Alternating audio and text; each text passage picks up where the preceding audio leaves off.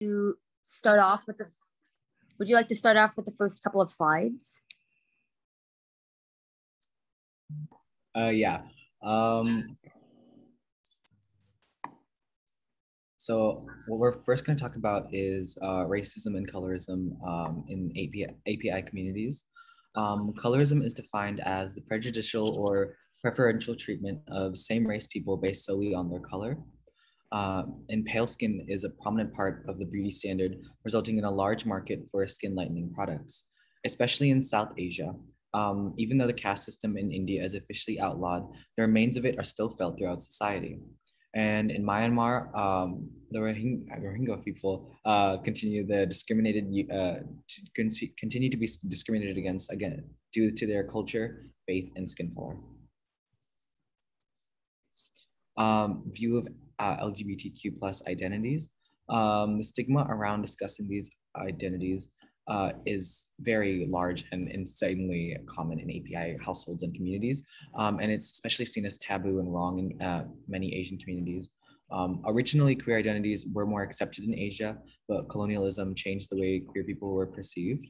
And in many Asian countries, there exist anti-LGBTQ plus laws and policies. A great example of this is that same-sex couples can only get married in 3 Asian countries. And patriarchy/sexism. So discrimination based on sex is heavily prevalent in the API community. And usually women are portrayed to be worth less than men, which reinforces a sense of toxic masculinity and a sense of superiority. Dehumanization of Asian American women through hypersexualization in the media is all too common. This treatment towards women results in gender-based violence. 41 to 61% of API women report having faced physical or sexual violence at least once by their partner. And there is a strong connection between racism and sexism. In the Atlanta shooting, 6 of the 8 people killed were Asian American women, and women report hate incidents 2.3 times more than men. Sex discrimination also creates a lot of trauma in women, especially those who are young, which can result in poor mental health.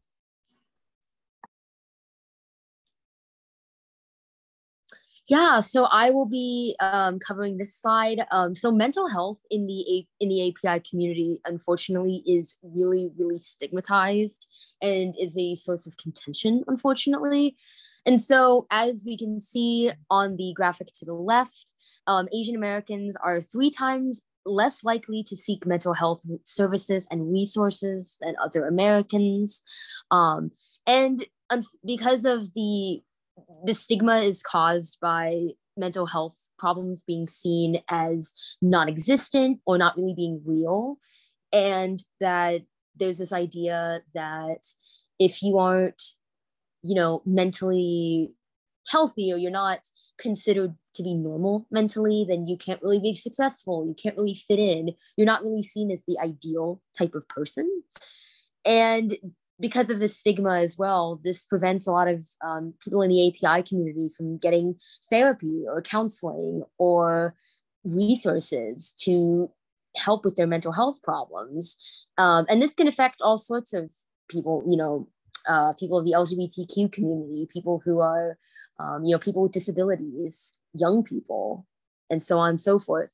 And because of the stigma, a lot of people who do need help aren't able to get it.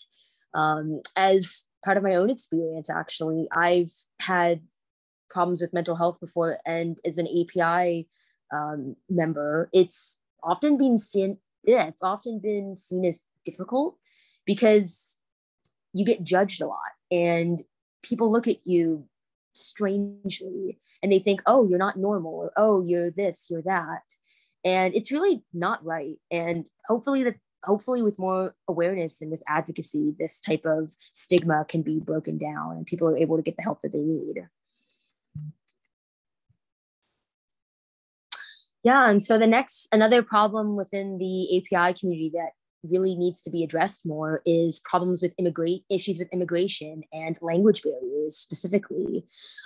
So a lot of a lot of later generation Asian Americans and other members of the API community really struggle with connecting to their cultures or connecting with their families because a lot of language barriers might be present. So maybe someone who was, born in the US or was born in an English speaking country and their families don't necessarily speak English as their dominant language, there can be a disconnect between what their family's traditions are and what they're used to seeing.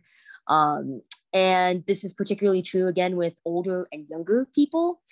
And this usually is a challenge for first generation immigrants, particularly because this has issues with, this affects assimilation and being able to understand API Asian American specific cultural issues, like the idea of fitting in and the idea of being, again, kind of ideal and, creating that balance between, tradition and modernity or fitting in with the American community at large. And about 14% of all undocumented immigrants are members of the API community. And unfortunately, because of the stigma behind people who immigrate to the country as undocumented people, they live in fear of deportation, arrests, coming into contact with immigration and customs enforcement or ICE, and losing their businesses or their homes, being taken away from their families. And first generation immigrants often come from high conflict areas. So areas with war or political violence or instability or poverty, those type of things.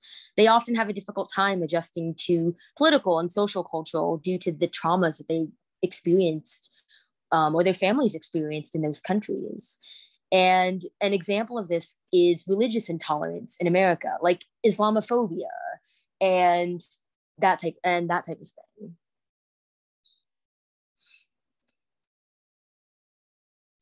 Okay, so if I don't think there's enough people necessarily for breakout rooms, so I guess we can just have our main conversation here if that's fine with everyone. And we also have some questions to go along with